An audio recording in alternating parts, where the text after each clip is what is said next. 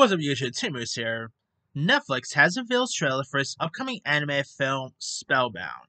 The story is set in Lumbaria, sorry if I'm mispronouncing that, a world of magic where a young girl named Elaine must break a spell that has split her kingdom in two and transform her parents into monsters. The voice talents includes the likes of Rachel Zegler, Nicole Kidman, Javier Bardem, John Lithgow, Jennifer Lewis, Nathan Lane, and Titus Burgess. And it's also from director Vicky Jensen, who also gave us Shrek. And it definitely has the Shrek feel to it. This actually do really feel very DreamWorks Disney-ish. As it is actually being released by Skydance, which, if you guys remember, was originally supposed to be an Apple original at one point, but instead they moved it to Netflix, which cool, I guess. It does look intriguing though.